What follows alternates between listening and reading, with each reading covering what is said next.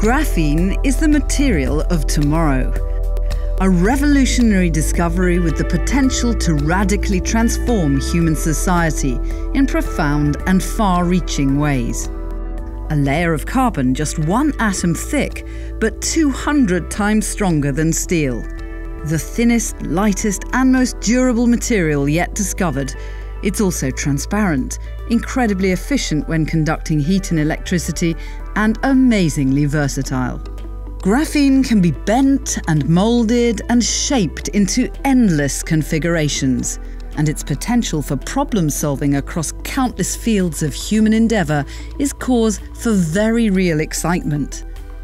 Its unique properties make it applicable to a whole range of industrial processes, including construction, automotive, aerospace, biomedical, energy, communications, and solar power. However, despite worldwide investment in graphene research, a market for practical applications remains in its infancy. One significant barrier to commercialization being the lack of agreed standards underpinning definitions and quality. BSI is working with a range of stakeholders from the world of graphene, including national laboratories, government, industry, and academia.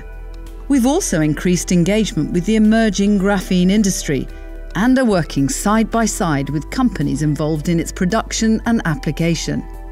After a rigorous development process, the first published standard in the field defines terminology around different forms of graphene and related 2D materials, supporting testing and validation. A challenge that we all face is that the materials in the marketplace, every single one produced out of a graphite-based product, is different. That's where standards will come in. ISO 8004-13, we use that regularly now to actually characterize the materials we see in the marketplace.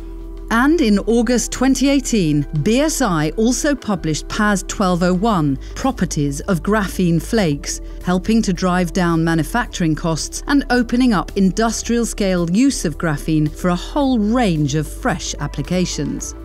There's a joint working group between the UK and China. It's international collaboration.